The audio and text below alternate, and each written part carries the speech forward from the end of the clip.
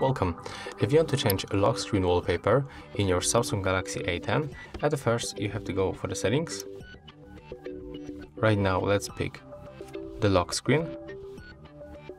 I mean the wallpaper, sorry guys. And then we have to choose My Wallpapers Gallery or Wallpaper Services. If you want to pick your own picture, you can go for the gallery and then choose picture from the gallery. But I'm going to get stock wallpapers from My Wallpapers and I'm going to apply, for example, this one. So we have to choose wallpaper and then pick the lock screen. Here we get the preview, and to confirm, tap right here. As you can see right now, our lock screen wallpaper has changed.